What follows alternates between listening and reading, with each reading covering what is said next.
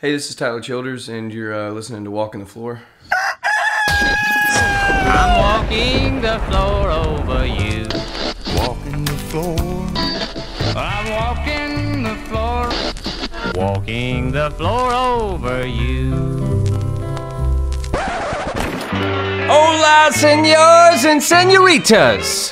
Happy Labor Day. This is Chris Shiflett, and you are listening to Walking the Floor.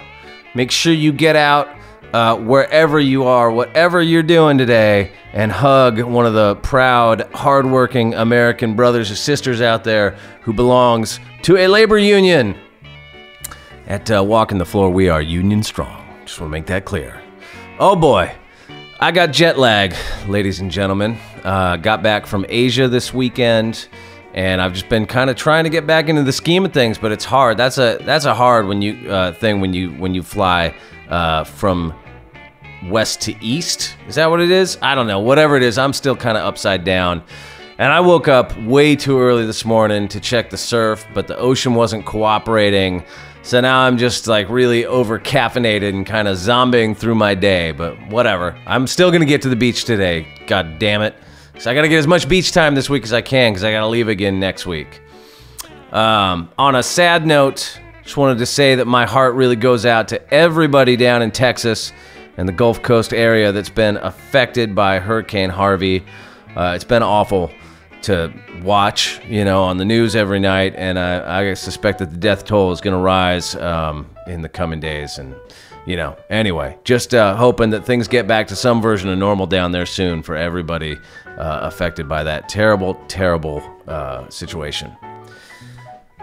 Okay, big news for the podcast. I'm heading up north in a couple of days on Friday to go interview superstar Chris Stapleton.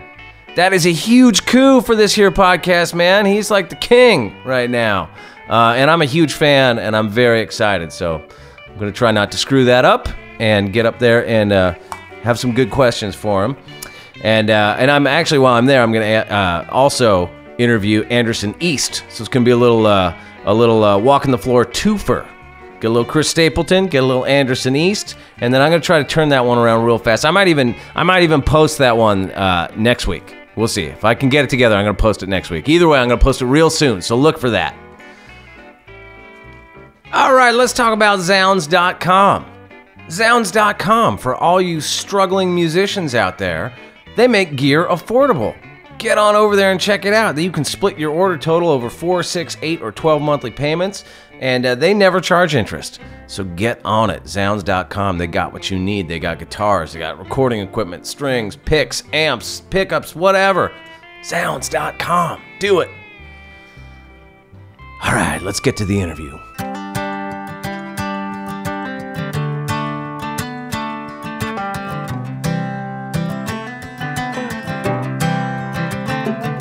Tyler Childers is a young up-and-comer out of Eastern Kentucky who recently released his great second record, Purgatory, produced by none other than Sturgill Simpson, which has been in heavy rotation on my Spotify lately. He was pretty tired when I interviewed him the other day, having played the night before down at the Casbah in San Diego, a venue I know well. He confessed to me afterwards that his tour manager basically had to kick him out of a deep slumber in order to get him over to the studio in time to do this interview. But, such is the life of the young, hardworking, touring musician. This is Tyler Childers on Walking the Floor. Looking over West Virginia, smoking spirits on the roof. Anyway, I want to start with that. Tell me about where you grew up and those people and landmarks that inform your songs. I grew up in Lawrence County, Kentucky. It's within the tri-state area, about as east as you can be without being in West Virginia. And grew up in a pretty religious family. Right. Religion was important in my raising, and I was Free Will Baptist, and so I always kid and say that Free Will Baptist is kind of like being Amish, but you get to keep your TV. So music was a big part of the the service, you know. I mean, that could go sometimes longer than, you know, the sermon, and the sermon could last for hours. Right. You know? And what was the music like? I mean, we're talking like gospel music? Yeah, like, you know, good Southern gospel. See, that's an area that I am totally, I have no real depth of knowledge in. And it seems like lots of folks that come out of, you know, kind of the world of bluegrass or folk, certainly all types of country music, are influenced heavily by like Southern gospel. So I'm curious, like, what are the artists that I should know? Like, who would your primary influences in that, besides like, you know, what's happening in your church? Who are the people that you're listening to? Well, I mean, if you want to get down, start listening to, you know, some old hymnals, Ralph Stanley's a pretty good one, you know. I remember there were two tapes that my papa had in his truck at all times when I was younger. It was a Ralph Stanley gospel cassette and the Hee Haw gospel album. There was a Hee Haw gospel album? Oh, yeah, Fuck yeah. Oh, yeah. But yeah, you know, honestly, for the longest time, the versions I knew were, you know, the versions that were played out every Sunday, you know, and then much later. Is that just vocally when you're in church, or is that like full band?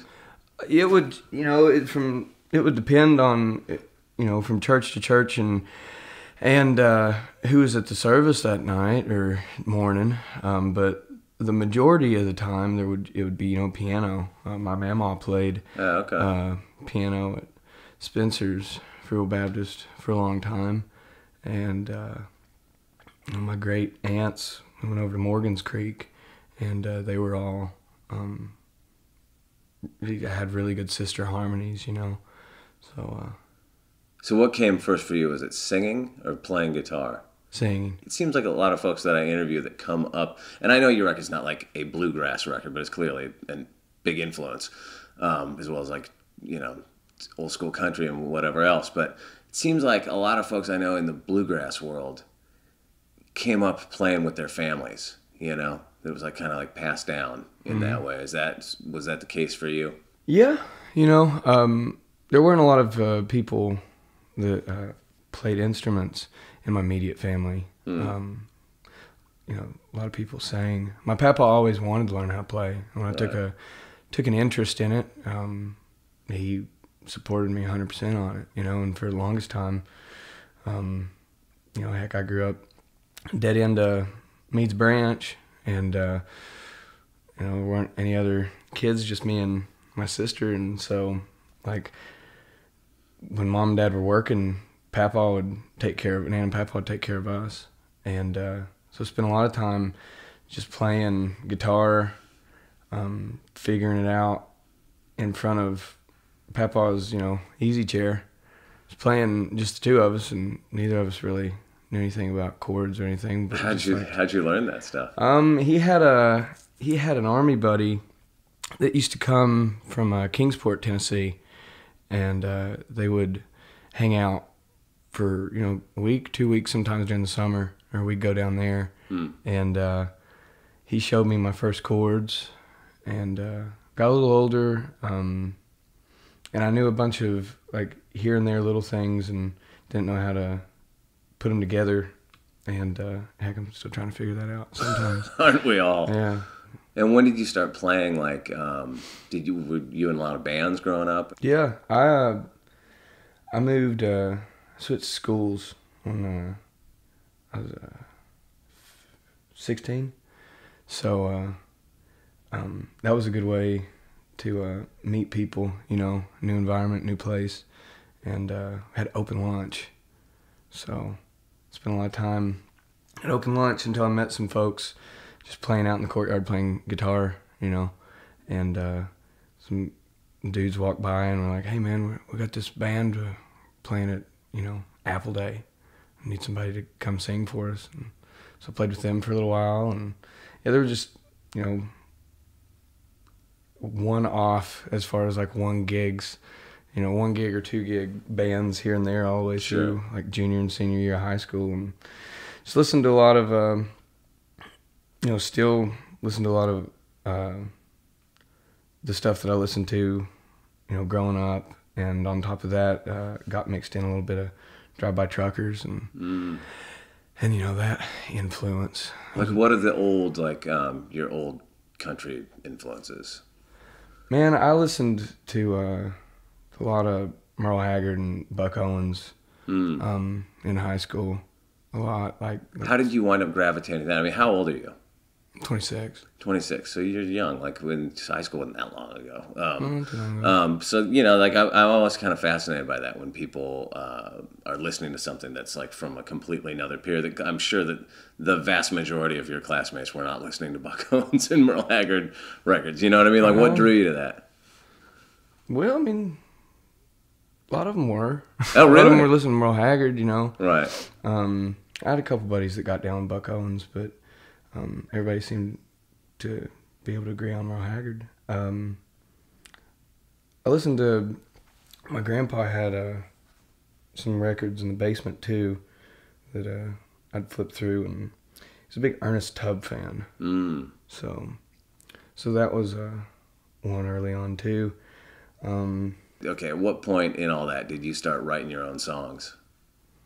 I've enjoyed writing just as long as singing, really. Just always enjoyed reading and writing my own stories and poems. And the more I started playing and the more I started singing, started learning other people's songs. And I really started getting into playing when I was about 13 or 14, and it was like, well, heck, man, I'll just write my own songs. Right. So... I interviewed Steve Earle yesterday, and he was talking about, he does these, seminars for songwriting workshops and things like that. And he said that that's one of the key pieces of advice he always gives young songwriters, that you have to read. Like, who do you get inspiration from on the literary side of things? Who do you read? I spent a lot of time with Kerouac early on. Right. I just liked beat poets and how it was all just like a rapid fire, in the moment. With your own songs, how autobiographical are they? I'd say it's just it's a mixture of, personal experience sprinkled with tall tales and flat out lies and a little bit of everything in there together. There's a quote of yours that I read that was, the voice that I want to write in is a voice for me and mine where I grew up. And I was curious, if you could elaborate on that. What did you mean by that? You're not talking about your voice, right? You're talking about what, the lyrical my tone? writing Right. voice, yeah. Right. I don't know, I kind of imagine the songs that I'm writing are coming out of this one just collective voice, this person is writing these songs. So it's, this character that's loosely based on, my personal experiences of my friends, my close relatives, stories I hear just on the road. It's all into this one voice that hopefully the friends I make and the friends I have and the family I have back home, and everybody can relate to it, hopefully, in some way. And can you talk a little bit about your writing process? What type of writer are you? Are you somebody that writes all the time? Do you write kind of in batches? Do you write for an album? What's your approach? Just write when I want to. I didn't get into playing music, so I had to do things I didn't want to do. Want to work for myself, and I work hard, but there's no point in writing when you're not into it, because then you're just rushing to get something out. If you have to force it, then it's not very genuine. Right. So yeah, whenever I take the notion to, I do, and I take the notion to not, I don't. What have the years between your first record, which came out in 2011? Yeah. And now, what have you been doing? Why the long break between those two records? I've been playing a lot, in some form or fashion. You know, sometimes playing, you know, early on it was 1 or 2 gigs and a lot of open mics and 1 or 2 jobs, and then that got to where I'd have 1 job and, you know, 3 or 4 gigs or 5 gigs. Or, you know, it's Is that like playing locally around where you live? yeah. Right. Started for a long time. It was bouncing back and forth between 2 music scenes in Lexington, Kentucky, and Huntington, West Virginia, which is Huntington's where I got my first like good proper bar gig, I would say. But yeah, it was back and forth between Huntington and Lexington, and then, you know, you meet people and meet other bands and start getting other gigs, and so then that circle was from Charleston to Louisville, you know. Right. So, and it's just been, well, since 2011, like the main focus has been to just play wherever, whenever, in as small as, you know, as big of a circle as we can, but be happy with the small circle we got, and it'll just get bigger as it, you know, it's kind of like a baseball, and once you start taking it apart, it just fall apart eventually. Get far enough into it. Is this, with this new record, is this the first time you've ever been like, are you in the middle of a tour cycle now? Are you out on the road a ton? Yeah, this is been a pretty good tour cycle. We started August 1st and going pretty steady till August 27th. Before that, I had a day and a half home and was gone overseas for 4 days, which was... Where'd you go? We went to Oslo, Norway, London, England, and then Amsterdam. How was that? It was a lot of fun. It was a lot to take in 4 days, but... Is that your first time over there? Or? Yeah. Yeah. Yeah. It's something I've always wanted to do, but I always had kind of the same philosophy as I had to, you know, coming out here. I always wanted to go to these places, but first and foremost, I need to be playing music, because if I'm not playing it, somebody else ain't playing it for me, you know. Right. Especially when you don't have a CD for anybody to play or an album. And so, and then that was another big focus too, was trying to get an album out. Like you said, I haven't came out with anything since 2011 really, other than 2 EPs. But it's not been it's not been for lack of trying.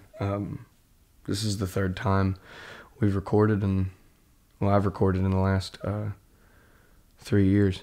Oh, really? Yeah. What, like 3rd time, like trying to get a record made kind of thing? Yeah. So how did this one come? Like, how did you wind up connecting with Sturgill Simpson and getting him on board to produce? How'd that come about? I had a gig in Nashville, and Miles came out to a gig and met him and got to yakking about, you know, both being from Kentucky and music. And is Miles his drummer? Yeah. Right. And so Miles Miller made the introduction, and I got Sturgill to come out to a gig and hear my stuff. Wait, what was that? Hear my stuff. Oh, okay. I heard that as he messed up. I was he like, messed wait, what? Okay, so what was that like recording with him? What's his approach in the studio? Like, how is he as a producer? I mean, I think he's pretty good as a producer. Like, does he get in there with you? Like, was he working out your songs with you, or was he like more hands off, or just kind of get the right guys in the room? You know, there's all these different ways, you know, to do it. Yeah. I mean, he got the right guys in the room for sure. You know. Yeah. And it was, you know, he nudged it where it needed to, and kind of sat back when something was just, you know, just fine the way it was. I mean, it's interesting. I read that I think this was something you said, referring to the gritty mountain sound that you wanted your record to sound like. I mean, what is that gritty mountain sound to you? What do you mean by that? I mean, it's a mixture of a lot of things. It's just like a drive, you know, like just this, like that, just this bounce that you hear, like a train, you know, in a bluegrass song, just like getting down the road. And but on top of that, like the grit, sound and like the just the cadence of the words as they come out, the sayings, the imagery, just feels like, just like a bottle of whiskey. I mean, how's the response been to it so far? Purgatory. Yeah, we've been playing a lot of places and had quite a few people waiting for us when we got there, which is means a lot to go someplace you've never been. Right. Have people there waiting to sing along with you, which is something else. How long's your record been out? It's been out since the 4th. And what is Hickman Holler Records? Is that like your own imprint through 30 Tigers? Mm-hmm. What's that been like to work with them? It seems like all the best stuff is coming out on 30 Tigers. You know what I mean? That seems like one of the real kind of hubs, the epicenter of whatever you want to call it, roots, Americana, alt country kind of thing. Mm-hmm. I mean, it's just seems like I looked at a lot of things from a lot of places, like a lot of deals, and did you have different labels wanting to put your record out? Yeah. And that's a good place to be after, like you said, trying to make this record a few times. Yeah. And that gap between records coming out. It's a blessed assurance that you're doing something right. Yeah. When somebody takes an interest in it. But it seems like everybody was interested, but they were also interested in, taking me for all I was worth. And, which, that's the modern day record deal, right? Yeah. We're going to take a piece of this and we're going to take a piece of that. Yeah. You're like, I don't even have any of that shit yet. Yeah. And so... I mean, how do you navigate that? Like, what's it, Say no. Right. If you don't want to do something, you're the one, busting your ass. I mean, can you talk a little bit about that? What that's like as a young, artist starting out and going on the road? Like, how do you bring a band? How do you afford to do any of it? You just work in your circle. For a long time, I couldn't. There was a lot of places that we wanted to go as a band, but we didn't have. We had families, and James got a kid now, and there's things you got to worry about.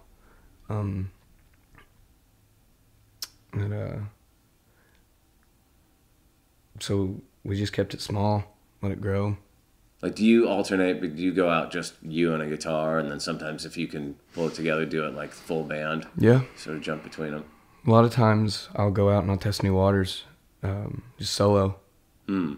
And then I'll go back out with the band later if there's a call for it. Right.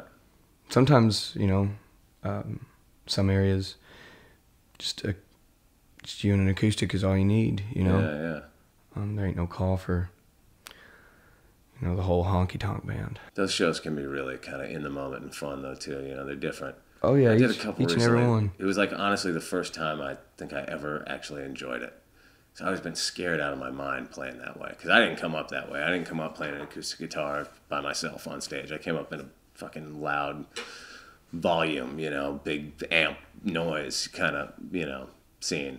So for me, going and playing those kind of, just like that scared the fuck out of me for the longest time. I swear to God, like 2 months ago, I played a couple shows like that. It was the first time I was ever like, oh, I get it. I totally get why that's a rush, So what's next for you? Like, what do you got? What's out in front of you? Well, we're playing here tonight. And then we got San Francisco. And we're just moving our way up the coast.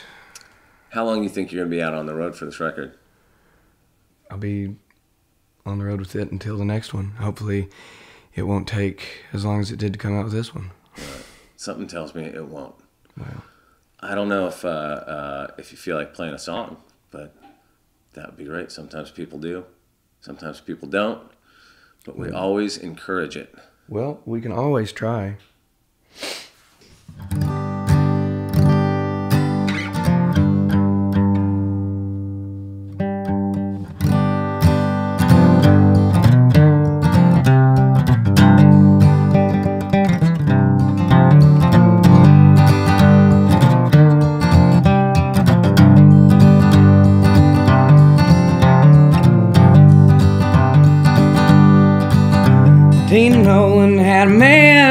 good place for sifting. He invited me digging, so picked up my screen and a shovel to dig in a jar of shine.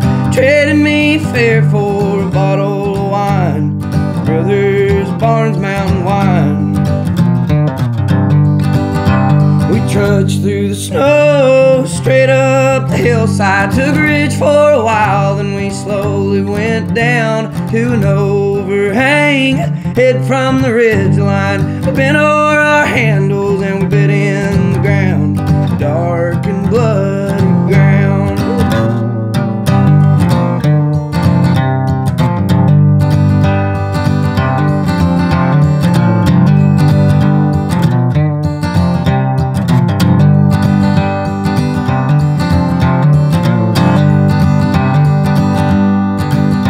Was a bitch to break ground, but the wine kept us going. The moonshine was flowing, keeping us warm. 'Cause you can't hold a girl with a fistful of shovel. Gotta find your fire in the company of corn.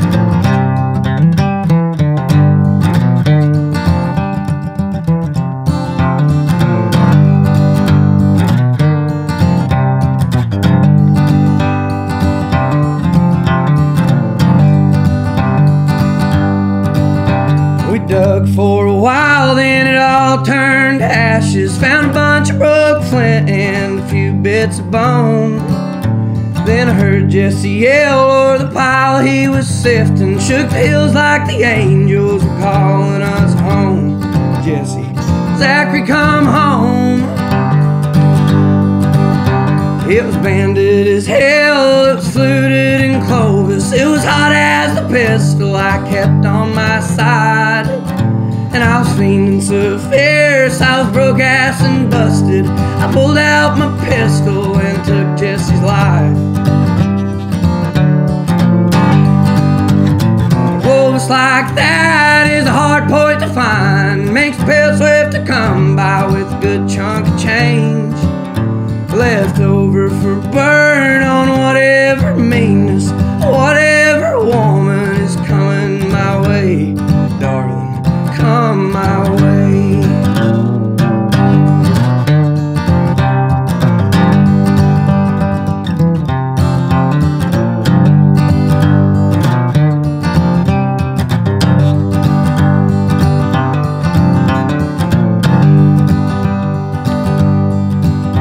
I sit in the cell for the bandit Clovis. I stole off at Nolan when I killed him that day. I reckon the chase of the pills and the powder, corn liquor and women are the culprits to blame.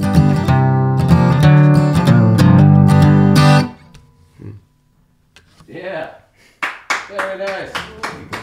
Try, but up till now there ain't been nothing that I couldn't leave behind. All right, that was Tyler Childers doing a stripped-down version of his song Banded Clovis off his record Purgatory.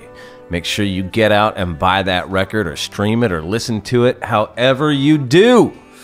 I don't think Tyler has a website because I looked and I didn't find one, but I'm sure he's out on the road somewhere. I think he's going to be hustling for a long time, and I just suspect we'll be hearing a lot from that young man in the not-too-distant future. Check him out on Twitter at TTChilders or on Facebook at Tyler Childers Music. There you go. That's it for this week. Go ahead and listen to all the old episodes of Walking the Floor available to you in the iTunes store. If you like it, leave us a nice review or a 5-star rating or whatever. Every little bit helps, ladies and gentlemen. We'll be back next week, maybe with the Chris Stapleton interview, if I can get it together to edit it that quick. All right. Adios, amigos! Well, my heart is sweating bullets from the circles it has raced, like a little feathered engine calling out the clouds for rain. I go